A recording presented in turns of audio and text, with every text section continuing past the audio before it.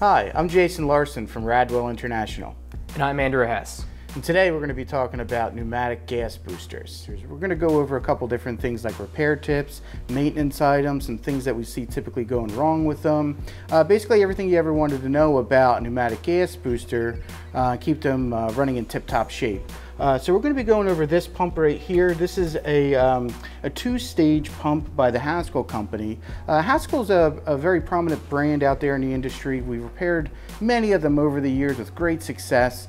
We've got great repair procedures on them. We stock a lot of parts for them. We have a lot of documentation of them, and many of our customers out there in the industry use them. So we've had to come up with some programs in order to keep them running for our customers.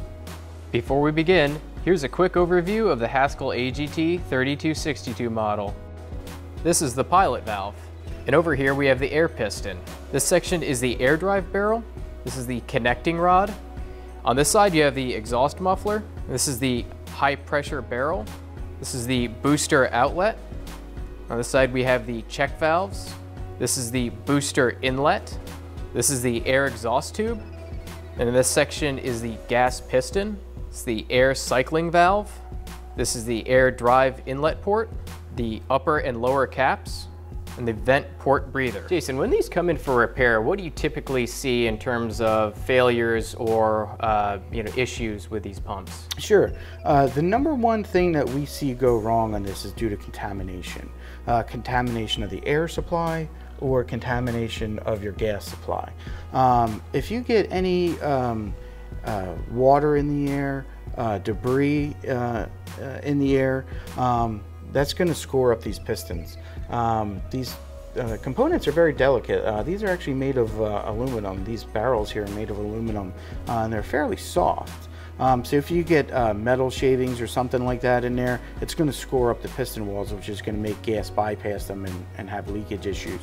One of the things I see people do that they may not think of is when you're connecting fittings together, like an NPT fitting or something of that sort, and when you're putting the fittings together, they can actually rub on each other, and if there's a galvanized coating or a zinc coating, that can come off, get into the air supply, and go right through. So we always recommend to customers filtration, filtration, filtration, always right on the input as close as possible to the input ports. After that, we see seals go bad a lot, just to do wear and tear. The shuttle valve seals go bad quite frequently. The pistons go bad. Piston seals go bad quite frequently. So what we'll do during the repair process is, if we have scored up barrels, we'll just go ahead and replace the barrels. We'll replace all the seals and the shuttle valves in the high pressure section over there. We'll replace all the seals and barrels if necessary.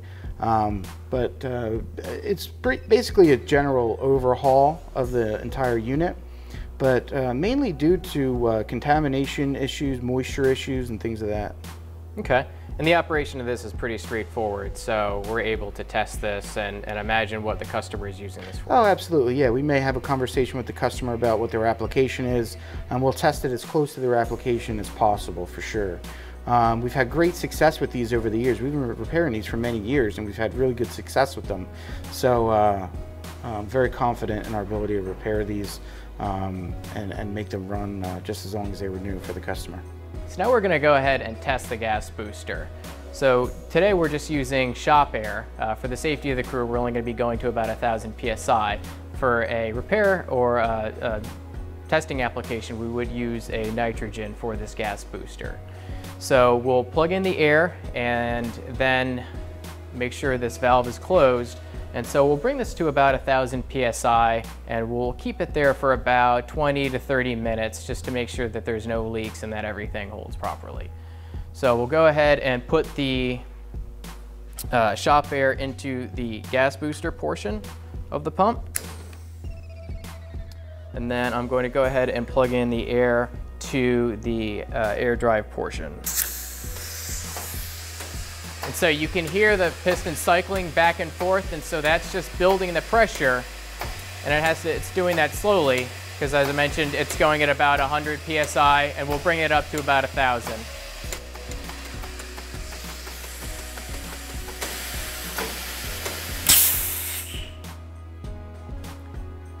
So I'm removing the air supply at 1,000, and as I mentioned, we'll keep this here for about 20 or 30 minutes.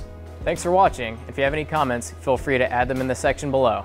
For more information, visit us on radwell.com or connect with us on social media.